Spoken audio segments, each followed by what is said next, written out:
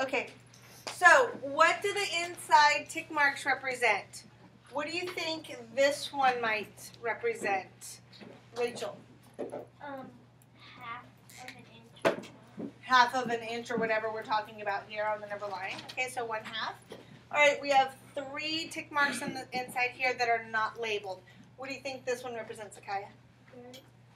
It's not a third. What do you think, Haley? A quarter. A quarter. What would this one represent, Nicholas? 2/4 or 1/2. 2/4 or 1/2. This one, what would it represent, Andy? 3/4. 3/4. Okay.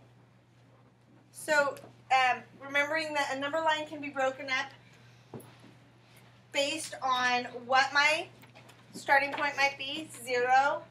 My end point is 1, and I can divide what's inside as however I want. I can also take a number line and start it at 50 and make this 60.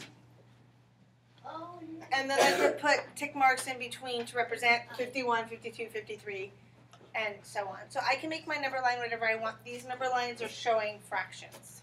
Okay. All right, go ahead and open to 12-5. The data show the lengths of the buttons in Jen's collection. For an art project, she wants to know how many buttons are longer than 1/4 of an inch. You can use a line plot to solve the problem. A line plot, I can't talk today. A line plot is a graph that shows the frequency of data along a number line. So here are the length of her buttons. She has, and they're based on an inch. It tells us inch up here. So there's a 1/4, 3/4, 1/4, 4/4, 1/4, and 4/4 again. So we are going to first make a line plot to show the data. Step 1, order the data from the least to greatest length and complete the tally marks. So they've already ordered them least to great for you. You guys know how to do this, especially when the denominator is the same. So we're just going to go and do tally marks. So how many 1/4, what is this one? 4.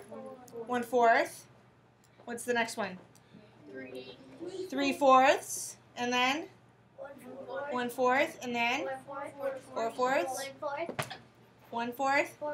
4/4. I have about 3 of you who followed that. That was only me. Yeah. Well, there was a couple people that started.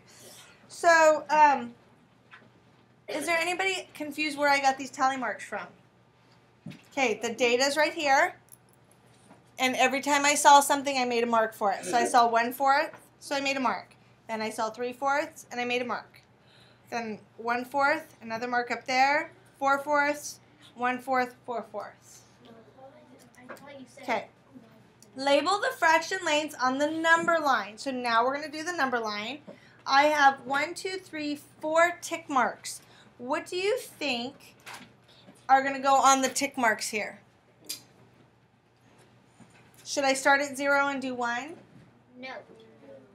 Let's see what happens if I do that. Yes. If I do 0 and 1 like I started on the board, I need to put 1/4, 3/4, and 4/4 on there. Which one would be 4/4?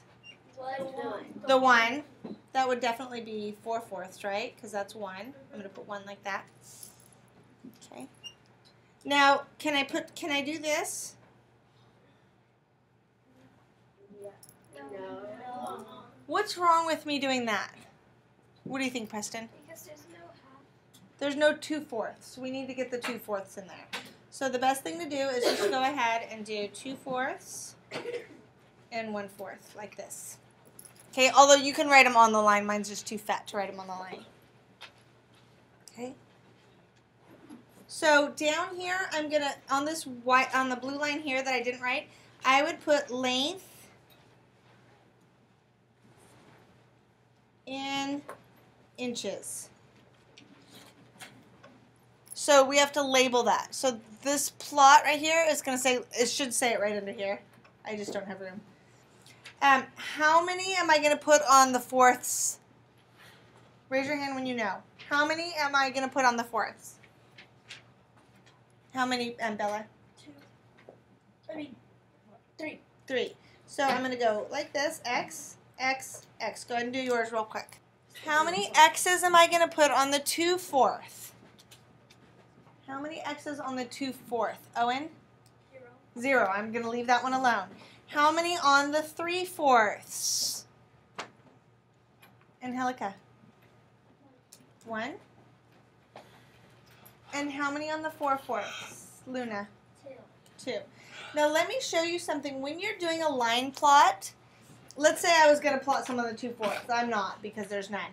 But what I don't want to do is this. Can anybody explain why on a line plot I wouldn't want to do that? What do you think, Ethan? Because you're putting X's for how many there are. Let's say I had one that was 2/4. Why would that be a bad way to represent it? What do you think, Jaden? Because the X is too big and it might think that you're Xing it out. Okay, it's too big, and when I'm reading my data, I'm not going to be able to tell really, I'm not going to get that visual that there's only one. Because it's kind of, it looks like it's more than this. Doesn't it look like it's more than this? Yeah, so we want to keep our X's about the same size and about lined up. So if I was going to put it, I would want to put it like that. So it's kind of lined up with the other ones that are the bottom, and it's the same size. But I'm erasing that because we didn't have any. The question says, how many buttons were longer than 1/4 inch? When we look at the top, that's what it said. So how many buttons are longer than 1/4 of an inch? Can I look at my line plot and decide how many are bigger than 1/4 of an inch? Raise your hand if you can tell me how many are larger than 1/4 of an inch. Show me on your fingers how many are larger than 1/4 of an inch. Okay, she said you add these 2 X's and this one X because here's the 1/4 mark, right? Right here. So anything greater than that is going to be larger. So there's 1, 2, 3 that are larger. So 3 buttons are larger than 1/4 of an inch. How many buttons are in her collection altogether? Okay, what'd you guys get? 6. 6. Hopefully you counted these and not those. Because there's 10 of those. My pen is dying. What is the difference in length between the longest button and the shortest button? So first you have to find the longest button, and then you have to find the shortest button, and then you have to find the difference. Go ahead and figure out the difference. Okay, so I like the way he did that in a sentence. He said that the larger button is 3/4 of an inch larger. How did you find that difference, Sean? What did you do? What was the math? I did 1/4 subtracted by 4/4, So 4/4 minus 1/4, which equals 3/4. which equaled 3/4. And that's where he got his answer. Some of the students in Ms. Lee's class walk to school. The data show the distance these students walk. What distance do most students walk? So you can see the data over here. It says the distance students walk to school, 1/2 in miles, by the way, in miles. So 1/2, 1/2, 1/4, 3/4, 1/4, 1/2, and 1/2.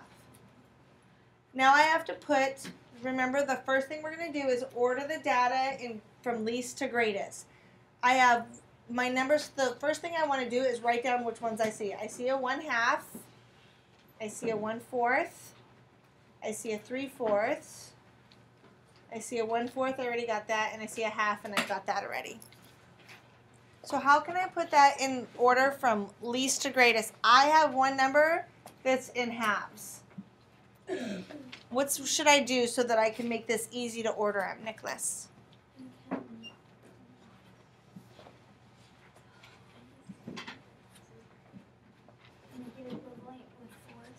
So I can make an equivalent fraction to 1/2 to have fourths on the bottom.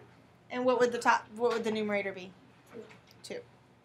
So we're just going to call our 1/2, I'm going to put it up here so I don't forget, 1/2 is actually 2/4. Now can I order them from least to greatest? Yeah. Yes. What is my least amount? 1/4. And then 2/4. I'm going to go ahead and write the 1/2 there because that's the equivalent to 2/4. And then the last one is 3/4. Now I'm going to write them on my chart here. 1/4, 1/2, 3/4. Okay, so let's start doing the tally marks. So my first one is what? Looking up here. 1/2. So I'm going to put a tally mark. My next one is 1/2. Then, and then 3/4. And then 1/4. 1/2. Okay. Now we're going to do our plotting.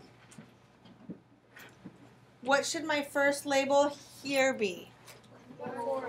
1/4. And this one should be?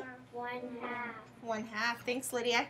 And the last one? 3/4. Nope, not 1/3. Oh, 3/4. It's these fractions. We're putting them here.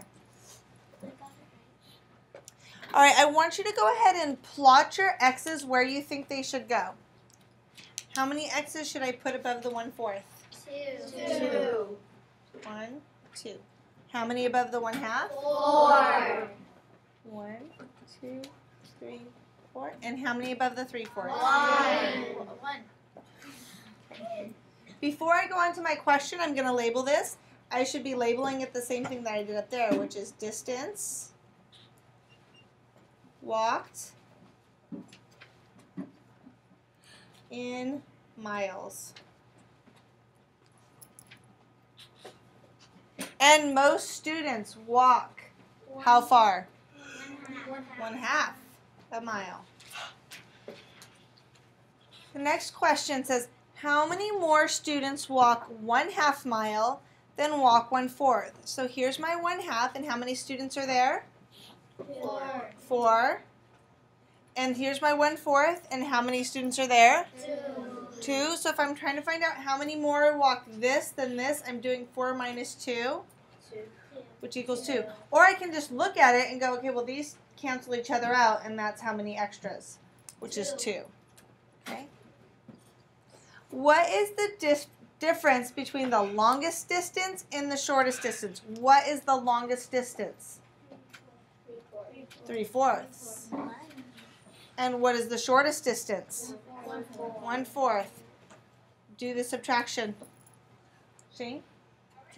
2/4. And do I have an equivalent fraction that's reduced? What is it, class? 1/2.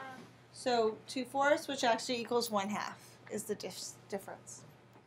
What if a new student joins Miss Lee's class who walks 3/4 of a mile to school? How would that change my line plot? In words, I want you to write, how would that change my line plot? Okay, add one more student who walks 3/4. Okay, who would like to share what they how they answered this question? Daniel. There you go. That was a very nice explanation. She said it would change my line plot by adding another x to the 3/4 mark up there. Okay. Alrighty.